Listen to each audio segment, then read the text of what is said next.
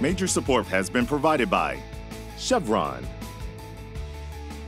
the Kern County Superintendent of Schools, Edison International, Valley Strong Credit Union, California Resources Corporation, Panama Buena Vista Union School District, and the Kern High School District.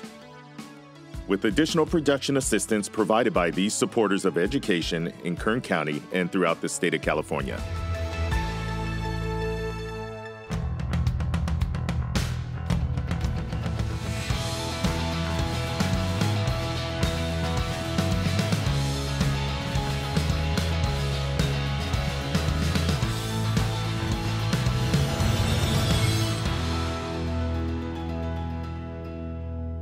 All right, welcome everybody. We're out here at RLH with Jim Shepard. Jim, how are you doing today? I'm doing excellent, thank you.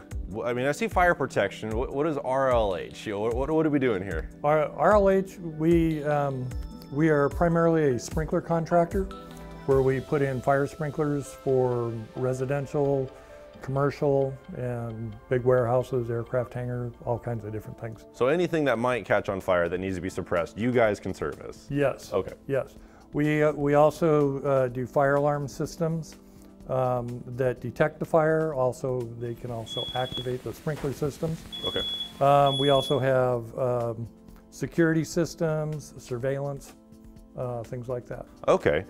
Because I see here, I see the 24-hour video surveillance, security, and then so I'm looking at these batteries and what most people might recognize in different businesses, fire alarms. You have the pull. The strobe light, so do you guys also install those components also? Yes, we do. Okay. What goes into designing a system, like for a school or a brand new business building? There's a lot of different things that go into it. All of these different devices that you see here, you have the fire alarm panel, pull station, you have some modules, smoke detectors, the horns and strobes, and the batteries. Okay. Those are typical components of a fire alarm system. NFPA 72 is the guidelines that we have to follow. So one of the things that we're going to talk about today where we use math on a fire alarm system is where the batteries apply. The batteries are there so that if power goes out, we all know about the rolling blackouts and right, stuff especially like that. here in California, in the Especially summertime. here, Yeah. yes. The code says that a fire alarm system has to be able to stay alive and functional for 24 hours and 15 minutes of alarm. Okay. Okay, so 24 hours in standby, 15 minutes in alarm. Okay. So, I mean, different size batteries, different size systems. How do you guys calculate how many batteries, how big of a battery? What do you guys do? I'm sure that's where the math is at here. So where do you come up with those numbers? What we've come up with is we've come up with a spreadsheet. Basically, we fill in the blanks and it does the math for us. So I've got our typical components where it says the device and model number. Those are all our typical devices. Over a little more to the left there, it talks about what kind of devices those are: pull station, photoelectric smoke detector. Okay, so depending on how many of each you need for a building, you'll plug it in, it'll tell you how many, it looks like current amps, meaning how many are constantly running through it while like it's live, like on the grid? Well, if it's just sitting there. Okay, so once it's installed and it's sitting there constantly monitoring. Right. Okay. It draws a certain amount of current, and then when it goes into alarm, then it draws more current. And so we need to know what all of those values are. And code says that we have to stay afloat for 24 hours. Right, and then 15 minutes of alarm time. And then 15 minutes of alarm. So those are both numbers that we have to calculate. And so down here at the bottom, we show that 24 hours, and so I'll plug that value in. And then for 15 minutes, the decimal value of 1 hour is going to be 0.25 hours or 15 minutes. Gotcha. Some military projects we have to go 48 hours. So it just depends on whatever that regulation is. Yeah, 48 hours, 72 hours, 15 minutes, 30 minutes, 1 hour. Depends on what they want. Right. Well, perfect. We come back. We'll explore more here at RLH and figure out how do they keep the world safe. And welcome back out here to RLH. We're with Alan. Alan, how are you doing today? Great. How are you? Oh, you know, I've learned that you guys not only detect fires, but it looks like you guys also suppress the fires with your system. So, 100%. What do we have going on here? I know I constantly ask that question in these segments because really I have no idea what I'm looking at here. So this is a project we did at Travis Air Force Base. Okay. Up north of San Francisco. A couple of years ago, and it was a good example of a foam, high-X foam system that we did for the Navy, NAVFAC. This is the city that the hangar's located in. This is getting a little closer. It shows some of the structures around it. This is our actual hangar. Okay. And this is a blow-up of the hangar. Gotcha. So basically, when you have to put out a fire in a high-hazard aircraft hangar, you need two suppression systems. One is a sprinkler system. This is a depiction of the sprinkler system, the actual drawing we submitted to the Navy. Okay. You can see the silhouette of the aircraft here. This is a C-5A Galaxy aircraft. It's the largest aircraft the military has. It's a cargo plane. It looks like it takes up 70,000 square feet to house this hangar, 70,000 square feet, 104 feet tall. Very large aircraft in a very big hangar. Okay. Fuel is very light, and if you hit it with sprinklers only, like a traditional building, the fuel is lighter than water. It floats to the top, continues to burn, and then it can spread because on now the surface. Now you're giving it a surface to. You're giving it a surface to travel on with the water. It's a part of our system. So what the wet system does is it cools the fire down to give time for the foam, the high expansion foam that we're going to look at. It gives it time to suppress the fire, to suffocate it. Okay, so that's what we have here, the different locations of the foam generators. And these are up in the ceiling? They're up in the ceiling at various elevations. Now these radiuses around these foam generators show how fast the foam can spread in 35 seconds from the center of the generator out.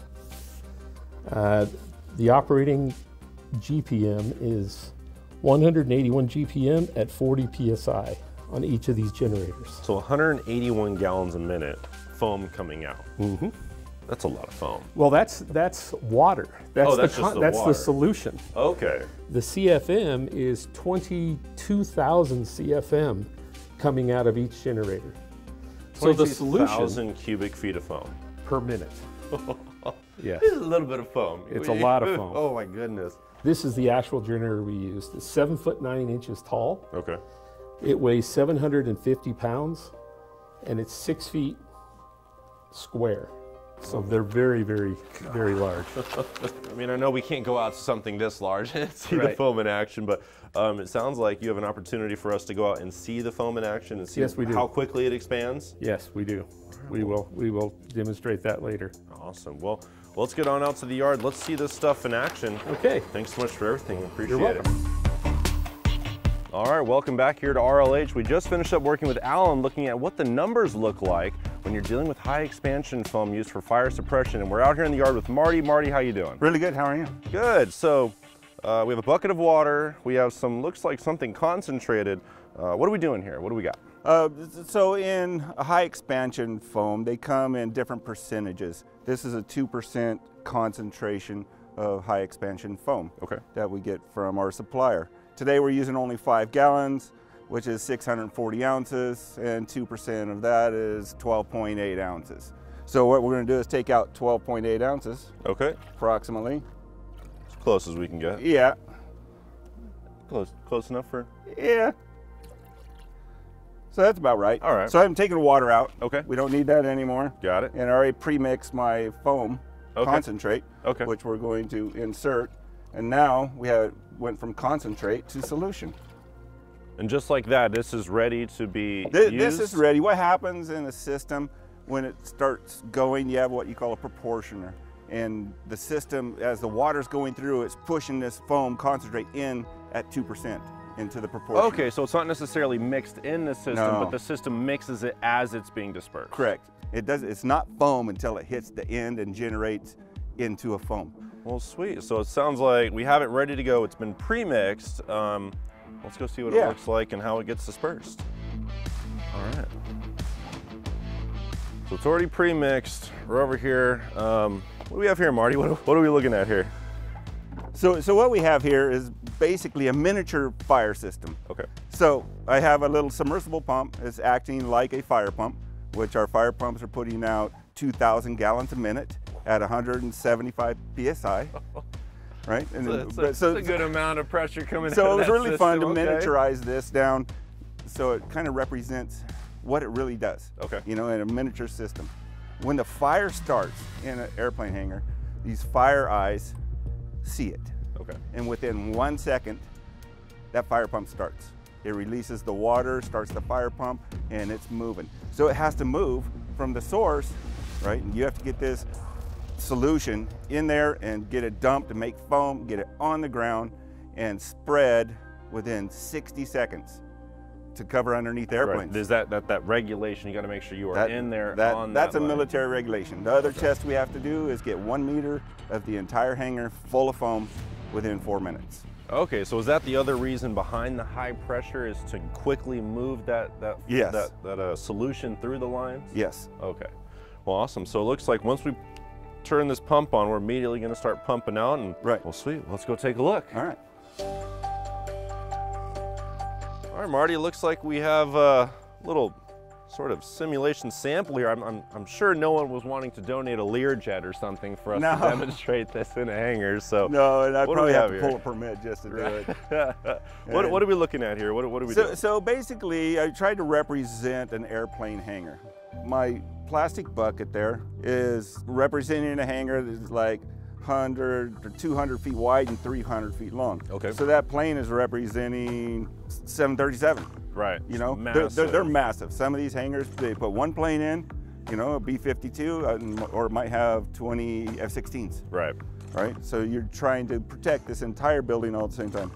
Up here, I have what we represent as a foam generator. Okay. And it kind of looks like one. They actually have fans inside of them that are hydraulically rotated. Once the water hits there, it starts turning the fan. Okay. All by itself. There's no electronics needed. Right, that pressure we talked about Right. earlier, that's what's spinning that blade. It's spinning that blade, and the solution's coming out, and then it has a screen on it. A fire inside that might be only the size of this whole pan.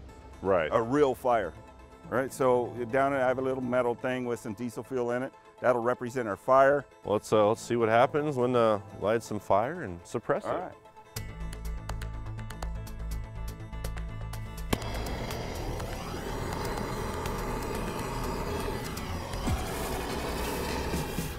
All right, fire's going.